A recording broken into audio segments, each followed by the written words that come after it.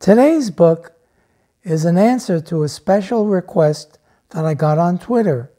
The tweet is from Andrew Pritchard, and here's what he said. Can you narrate your tornado book and make my childhood dream come true? And he checked out that thing relentlessly from my elementary school library. Here you go, Andrew. I've updated the book and added some things, including on climate change. But here's the book on tornadoes. And here's the page that I'm going to be reading from, which is the first page in the book.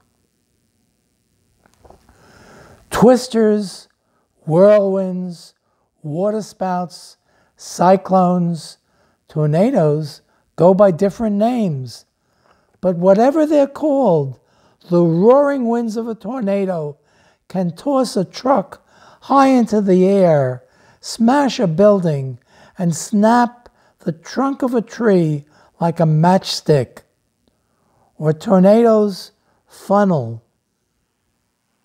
Sometimes looks like a huge elephant's trunk hanging down from a cloud. The funnel acts like a giant vacuum cleaner. Wherever the hose touches the ground, it sucks things up into the air. Tornadoes, from the Spanish word tronada, which means thunderstorm, have been reported in every state in the United States and in every season.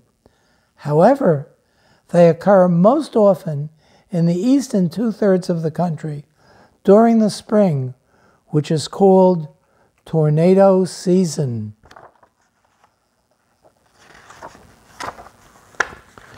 Here's a tornado, a huge tornado, pictured from a distance, because if you got very close to it, it would be terribly dangerous. A tornado is a powerfully twisting column of air that makes contact with the ground. It is visible when it contains water droplets in the form of a cloud, or surface dust and debris, or some of both. When a tornado touches down, it usually leaves a cloud of dust and wreckage on the ground. If the twisting column of air is not very strong, it doesn't pull in debris and it's not visible. When the whirling air becomes strong enough to pull in dust and debris, it makes the twister visible as a tornado. All tornadoes are local storms. A typical tornado is 400 to 500 feet wide, yet it still extends tens of thousands of feet from the ground to the clouds and has winds of less than 112 miles per hour. It usually lasts only a few minutes and covers only a few miles on the ground.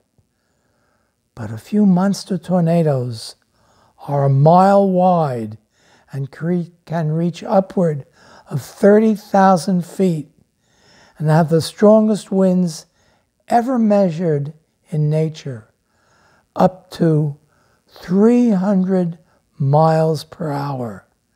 They can last more than an hour or two and travel more than 200 miles along the ground, leaving enormous damage in their wake. From Tornadoes.